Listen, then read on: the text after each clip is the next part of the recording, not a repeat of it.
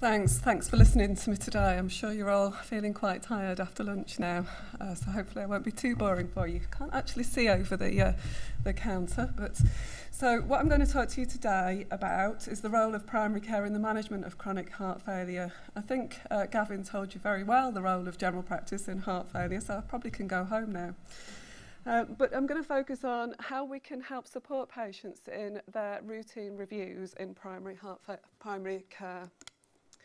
So the Cheshire and Mersey pathway gives us some criteria on the ideal sorts of patients who can be discharged from specialist follow-up to primary care follow-up. Those include patients, of course, who are allegedly stable, who are optimised on their therapies, or patients who are palliative, or patients with preserved ejection fraction heart failure. However, sorry Dennis for using the same slide, as you said, it's very commonly used. We may see patients at any part of their journey with heart failure, and it may be a year, it may be 3 years since they had their last review, and we can see them either when they're responding to treatment or whether they're going through a patch of clinical instability or moving into the palliative phase. So how do we structure those reviews? I think it's really important that we understand their heart failure diagnosis and stage when we see the patient. Otherwise, how do we know what therapies they should be on? We need to tailor their care and ensure they're equipped with the education to support self-management. We need to understand when to seek specialist advice. And I think primary care particularly needs to focus on the impact of complex multimorbidity and the extensive polypharmacy these patients suffer. So just first to go through how to review the heart failure diagnosis and stage. Well, simply, obviously, looking at the diagnosis that's been made previously, were they preserved ejection fraction heart failure? Do they have significant LVSD? Has a diagnosis actually been made? Have they had a treatment plan in place previously? And what was the cause of their heart failure? Obviously, patients will have multiple reasons why they might have heart failure, and some of those reasons will need specific therapies. Have they had any change in their functional status since last review? What's their NYHA score? Are they currently stable? Have they got any signs of new complications? Have they got signs of advancing heart failure or increasing fluid overload? We need to consider what the treatment plan was before, and is that still in place? Are they waiting for any interventions? Has any treatment been stopped? Have they had hospital admissions that have led to treatments being reduced or finished? Has the patient just stopped taking it? Has it fallen off repeat prescription for some reason? We've all seen that. Have patients got advanced plans in place? Are they informed of their advanced plans? Sometimes that's not the case. So our focus is often on maintaining and optimising treatments in a routine review. And you've been shown this flowchart a few times today. And I think probably we're going to focus on the 4 pillars of heart failure for most patients with significant LVSD, of course. But it's important we don't forget the lifestyle interventions and potential cardiac rehab that all of these patients should have been offered. So when we see them to review their treatment again, we're looking for patients with severe LVSD to be on optimal doses of the 4 pillars of heart failure.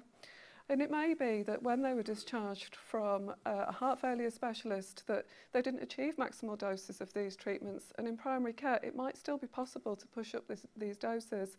As patients progress with treatment, sometimes their blood pressures improve, and sometimes it is possible to titrate further.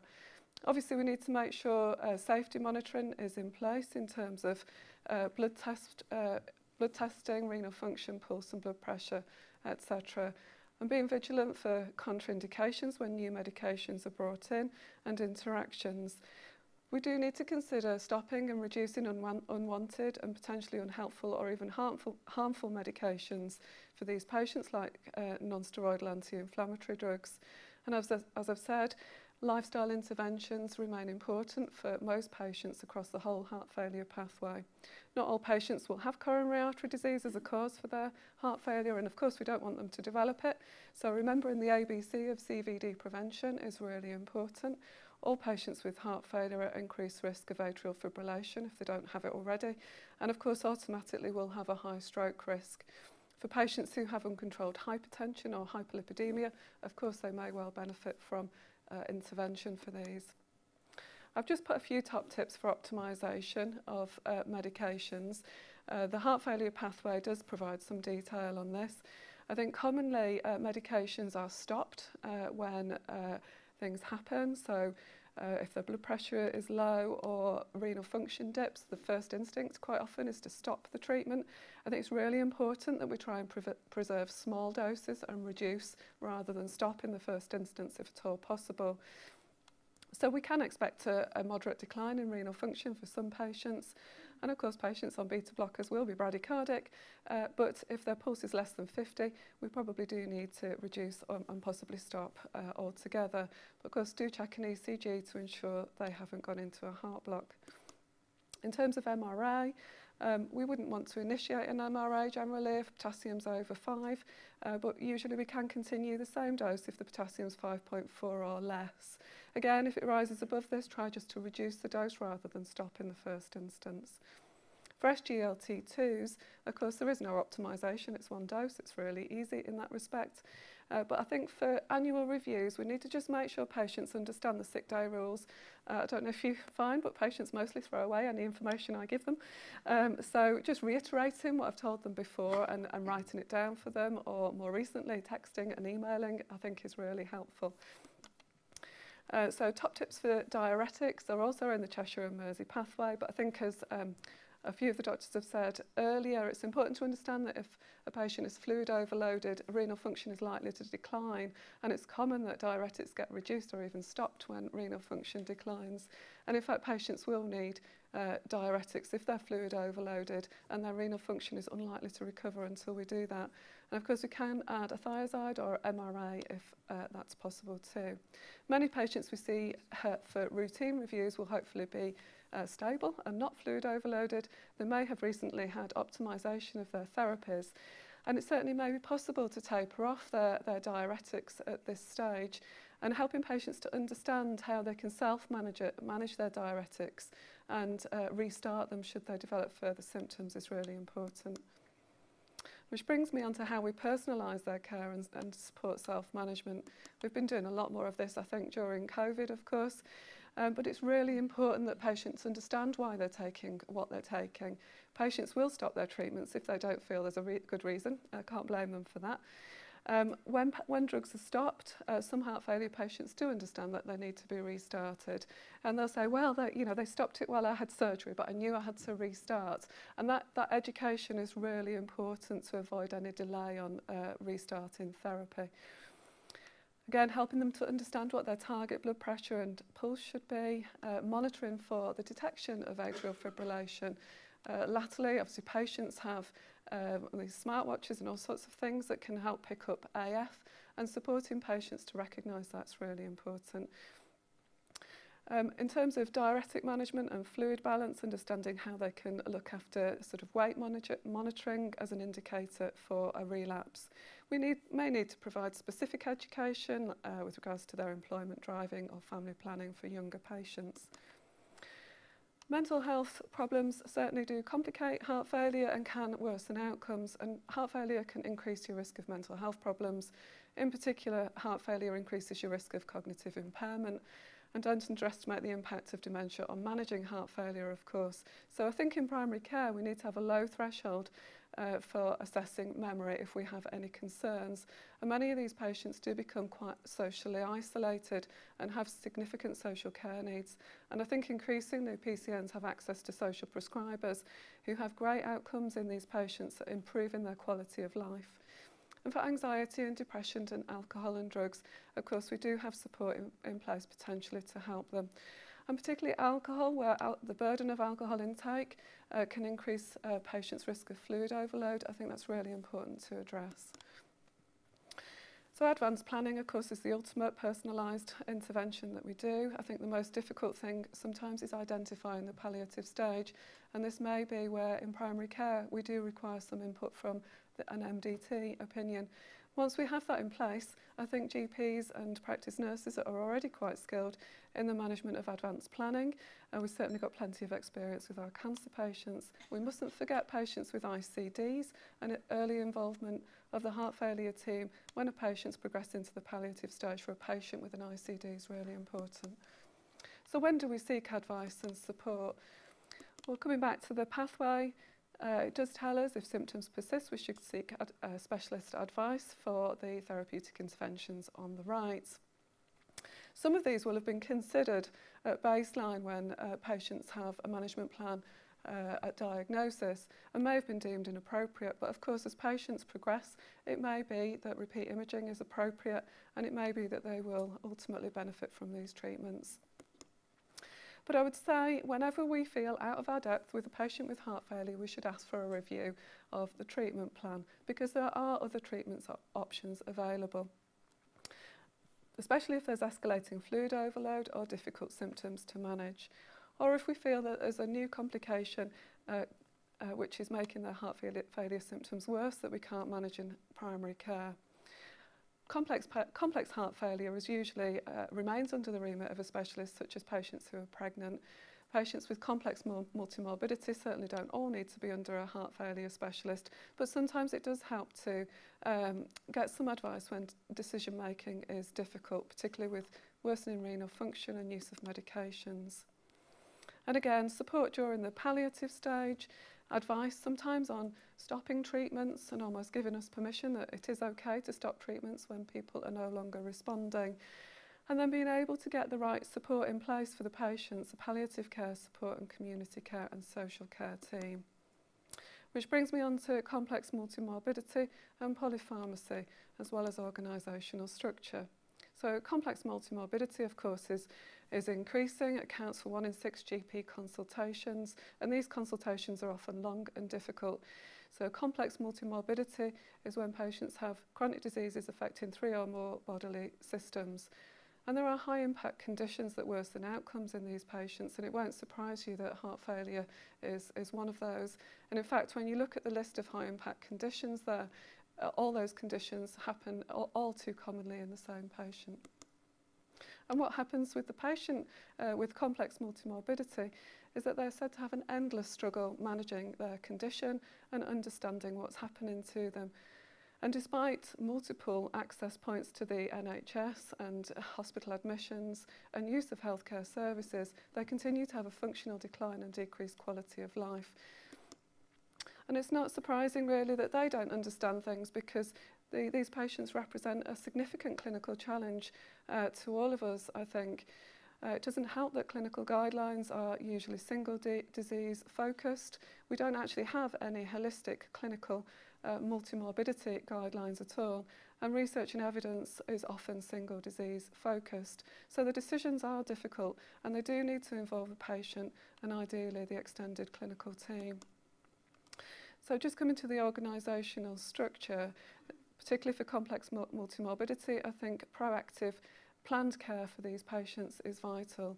Do we need to look at complex multimorbidity clinics which focus on clusters of common conditions, such as I've listed there?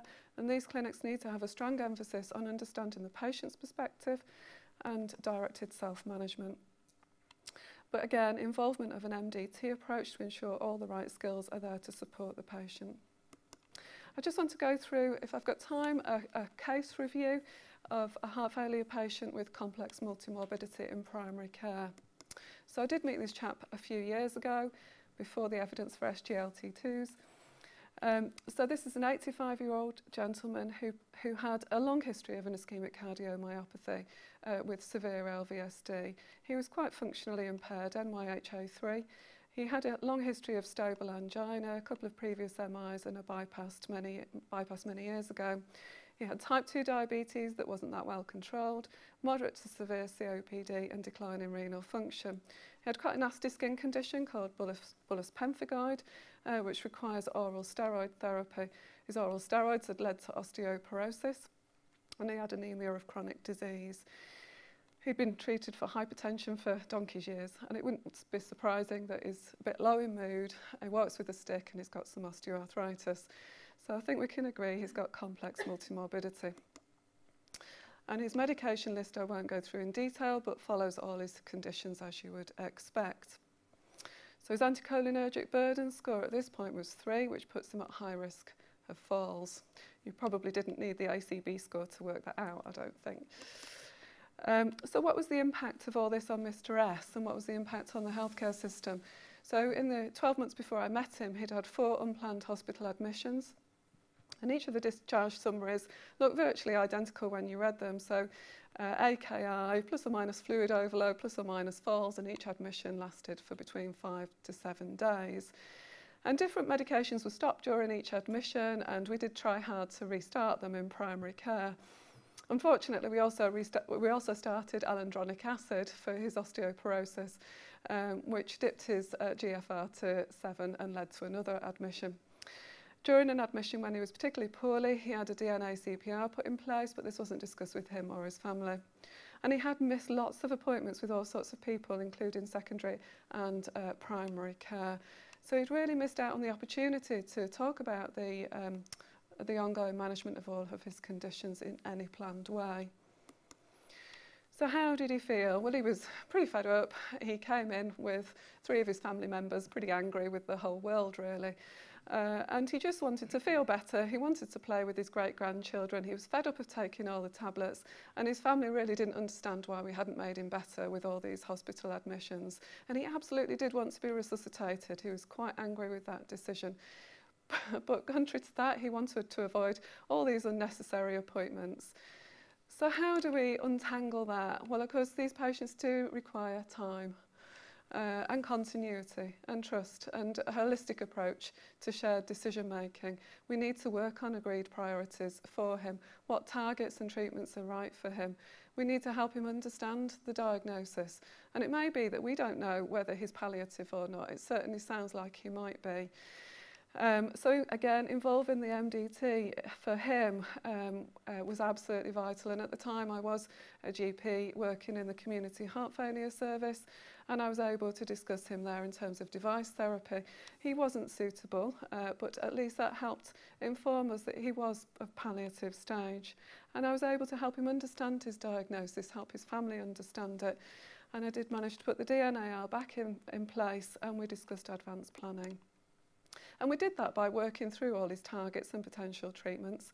And I won't bore you with the details, but some of those are listed there. But what that enabled us to do was make priorities and stop some of his medication and increase other drugs that were going to help him feel better. So his amlodipine certainly wasn't helpful anymore in terms of his blood pressure. He didn't have any angina anymore. So we managed to move his medication around, stopped his metformin. I can't understand why that was continued, to be quite honest, given that his GFR dipped to 7 at one point. We were able to preserve some renal function there and improve his diuretic management. And actually managed to take him down to just 9 medications a day, which is a bit better than 16. And his anticholinergic burden score was 1. And actually he did feel quite a lot better. He understood his diagnosis better. He was calmer, he was happy. He understood what the plans were, as did his family. And in fact, he never went into hospital again. So he lived for another 2.5 years. I saw him quite a lot, tried to encourage him onto Entresto, absolutely wasn't having any of it, didn't want to go back into hospital again, didn't want to take any risks. That was absolutely fine. So we supported him in what he wanted to do and got the services in that he required, and he did die peacefully at home with his family around him. So really what I feel the role of primary care is obviously from prevention to death for all of our patients, but we certainly have a role in the holistic, coordinated, patient-centred approach to managing heart failure. Of course, we do need to have a focus on optimising and maintaining treatments. We do need to consider carefully the impact of complex multimorbidity, and possibly in primary care we are best placed to at least start those discussions. We need to be able to recognise advancing disease and get the support that we need when we need it from the multidisciplinary team approach. Thank you.